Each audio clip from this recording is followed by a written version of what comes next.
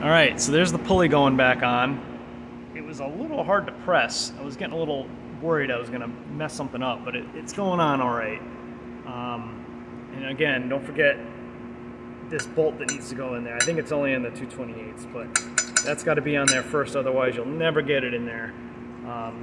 It's not sticking.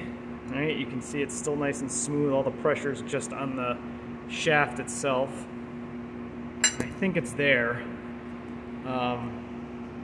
They give you a dimension that's supposed to be from, I think it's from here to here, or maybe it's the front of the pulley to here. It's like 4 inches and 9/32 or something. So I'm just gonna give it a little more. And I don't know how critical that dimension is.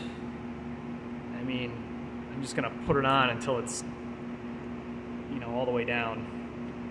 But I think we're good here. All right, there we go. All back together. That's just that bolt rubbing. Nice smooth operation, no more wiggle in the bearing. Hopefully there's no issues with that little broken piece of the plastic tab that came off in the other video.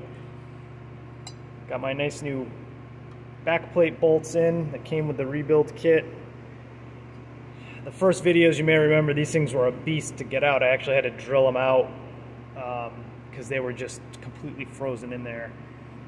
So then all it's left to do is, oops, it's that way. Once the engine's ready, bolt this thing up to the block. It'll be good to go. That concludes rebuilding the water pump. Wasn't too bad. Good luck if any of you are trying it. Thank you.